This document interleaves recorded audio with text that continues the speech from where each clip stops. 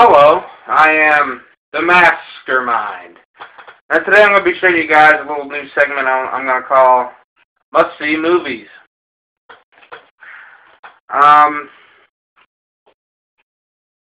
This first one is, well, there's no first one, this is it.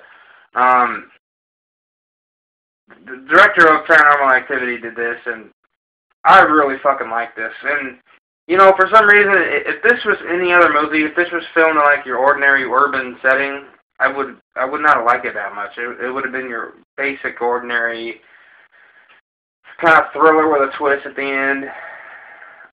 But where this was filmed, Chernobyl Diaries, and this was really filmed on location at Pripyat, which is the Russian city about like a half mile, not even that, away from the Chernobyl power plant that blew up in 1986.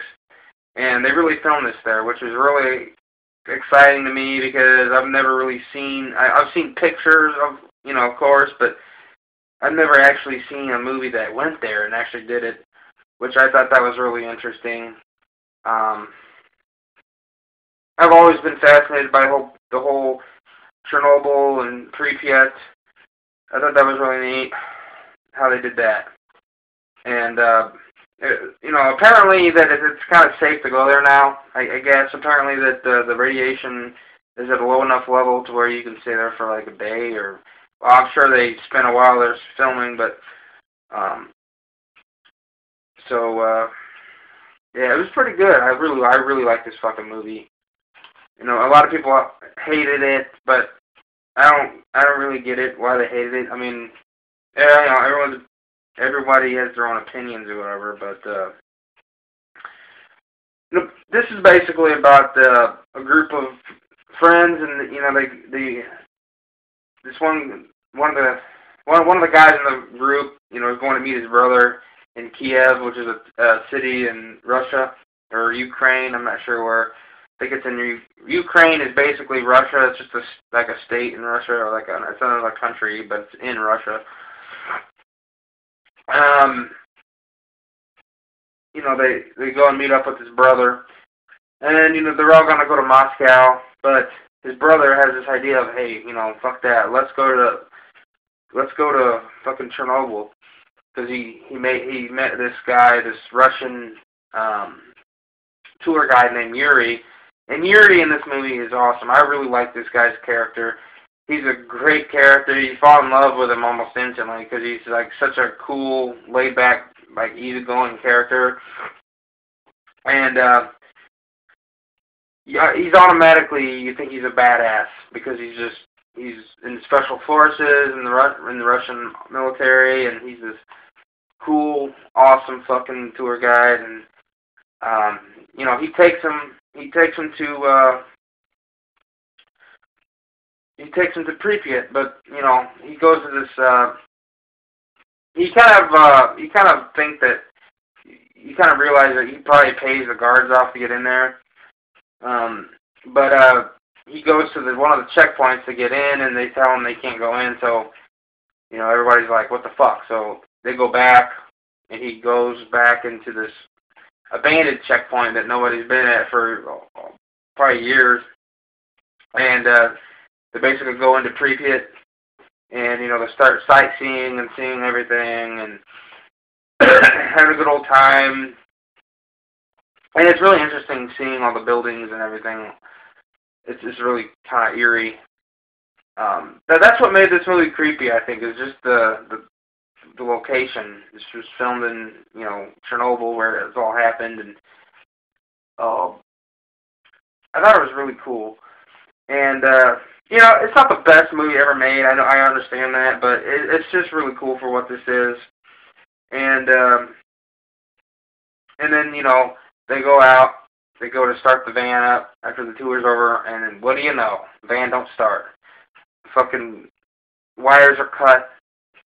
You know, everybody starts getting pissed off and yelling at each other. You know, and I can't tell you much after that. Just shit starts going down.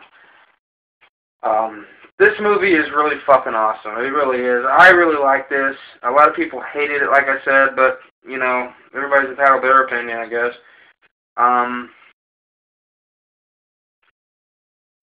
The actors in this, Jesse McCartney, he's in this, and he's in a couple other horror things, I think. I just saw him in a movie a couple days ago, or yesterday, actually. This is really awesome. It really is. Like I said, if this was filmed in any other location, like in a suburban setting, or like in a city, a regular city, I probably would not have liked this near as much as I did with this. It was really neat. It really was. And I really suggest, if you guys haven't seen this, go check it out. I can't really find this anywhere nowadays, but I don't know. You guys probably find it on Amazon. I got this when it came out. I'm pretty sure, I hear they're going to be making a sequel. You know, this does have a twist ending to it, so if you like the kind of movies that have a twist, sort of, you might like this one. It's not all horror. It's basically them trying to get out of the city, but, you know, there's other shit going on.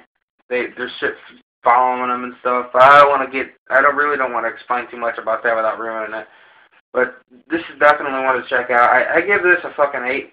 I give this an easy 8 out of 10, just because of it was awesome to where this was located at. So yeah, I always love watching this. I actually watched this twice last night. I've watched this probably 12 times since I bought it. I do like it that much. But and it's pretty entertaining. And I understand it's not the best ever made. I mean, it does have its problems and stuff, but some of the CGI they use in this is really quite bad, but like they only use the CGI like probably once. For the most part, it's pretty much practical. The CGI they used was a fucking radioactive bear that ran across this apartment building. But that fucking CGI was pretty bad. I don't know what they were thinking there.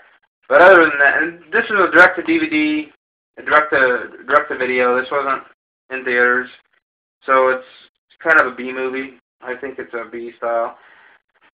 No, it's Warner Brothers. But yeah, definitely go check this out, guys. If you've already seen this, tell me what you thought of it, because I really enjoyed this. But that's pretty much it, guys. And remember, you've had a good time with the Mastermind.